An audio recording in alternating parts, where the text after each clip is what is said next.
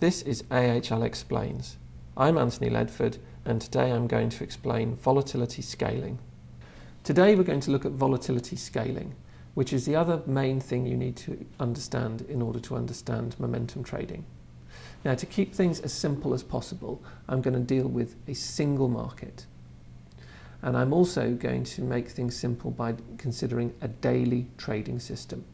So what I mean by that is think of the prices from the market being captured once per day, just at the start of the day, say. And when the prices are gathered from the market, they would be checked, they would be joined on to the previous prices we've already captured from other days historically, and then the trading system would be run. When the trading system has run, it will decide a position that it wants to hold, and then you would trade to that position and hold that position unchanged until the next price is gathered, i.e. 24 hours later. Now what we need to think about is the P&L that the positions I hold at the start of the day are going to generate for me over that forthcoming 24-hour period. So let's try to work that out. Well, the P&L is going to be proportional to the number of contracts that I hold, and I need to multiply the number of contracts I hold by the price move per contract. Now, I don't know what the price move per contract is going to be over the next 24 hours. It's not actually happened yet, but what I can say is that the typical size of the price move that's going to happen in that market is going to be proportional to the volatility of the market. That's what volatility is. It tells you the typical price moves, the typical size of price moves that are going to happen. So I don't know what this is, but I know it's going to be about the same size as the volatility of the market. So I'm going to put that there. So I now need to work out the number of contracts that I'm going to hold. Well, the first term that goes in here is just an overall gearing number, and this is to do with the size of the fund and its volatility target, but it's not going to change from day to day. It's just a fixed constant. Now, because we're trading momentum, I need to include the momentum signal in here, so I'm going to have capital M denoting the momentum, and I'm going to put a T on there because this is today's momentum value. This will be the output from running the trading system previously. Sometimes this number is going to be positive, sometimes this number is going to be negative, corresponding to being long or short in the market. But this is what we calculated from the previous AHL Explains chapter. Now, the idea of volatility scaling is to make the overall P&L that I realise actually independent of the volatility of the underlying market. I want to do something more to this expression so that I neutralise the volatility of the underlying market here. Well, the only way to do that is to put a 1 over the volatility of the market into this bracket here. And then I can have that this vol of market cancels with this. And that's the idea behind volatility scaling. It's to make your P&L that you realise from your trading independent of the volatility of the underlying market. That works really in two different ways.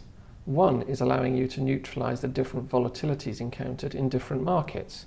Some markets have high volatility, for example natural gas, whereas others have low volatility, for example treasury bonds. Volatility scaling allows you to target a P&L risk in both these markets by neutralising their individual, very different volatilities. The other way to think of it is within a market, volatility changes quite a lot through time. So if volatility rises, for example, then there is a corresponding shrinking of your overall position that you hold in that market that compensates for that rising vol of the market, so that the overall P&L that you generate from that market is independent of that changed volatility. Now, anyone who's been watching this carefully will realise that I've done a bit of a trick here. There's a bit of a sleight of hand, and this volatility of market and this volatility of market are not the same. They're not the same because I need to know this at the start of the day in order to work out how many contracts to hold.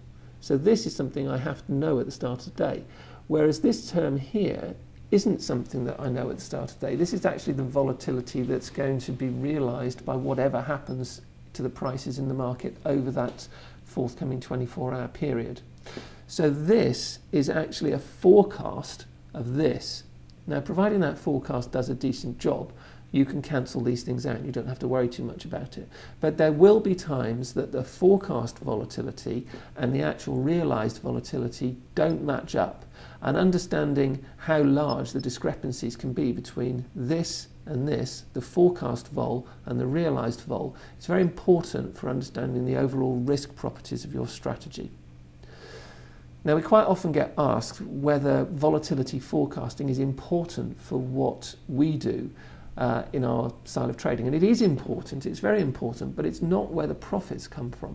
Profit in this type of trading system comes from a well-designed momentum signal that coincides in its positive and negative values with whether the market subsequently goes up or goes down.